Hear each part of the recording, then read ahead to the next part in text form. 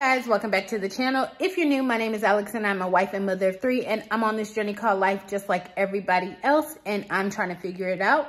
So today I have another Costco haul for you guys. I get paid at the end of the month, so this is my monthly grocery haul from Costco for December.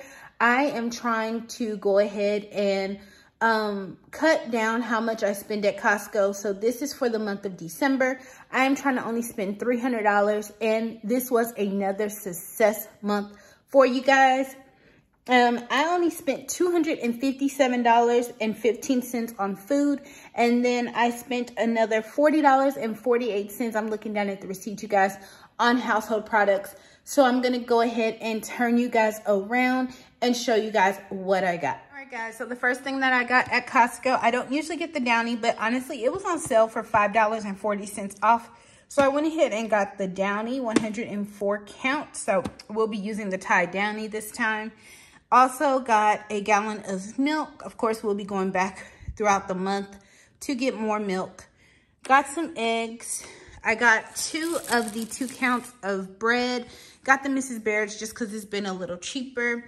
Got a Just Bear chicken nuggets. We've just been cutting back on how often we give the kids these because it's just honestly gotten expensive to give these to them for lunches. I got some more mozzarella cheese. We love to make the non-bread mini pizzas. Instead of buying like the pre-made pizzas, we make our own. Got some Coke Zero.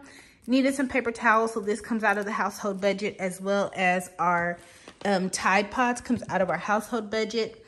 This is the only meat that I currently am mostly buying at Costco is the ground turkey. I like how their ground turkey tastes the best. The other meats I buy at other places.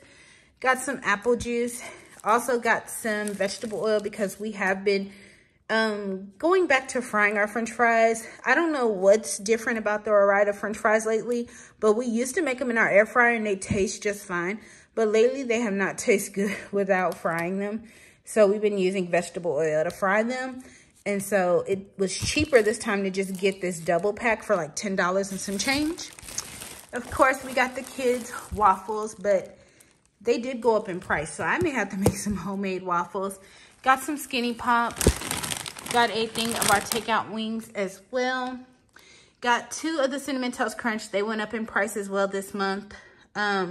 Got a box of the Frito-Lay. They were on sale this month. So the sales just vary because these were on sale for 2 months at a time. And now these are on sale. So it balances out. Our non-bread, for our non-bread pizzas, we put these in the freezer, take them out, and make the pizzas one at a time. Got some Capri Suns for the kids.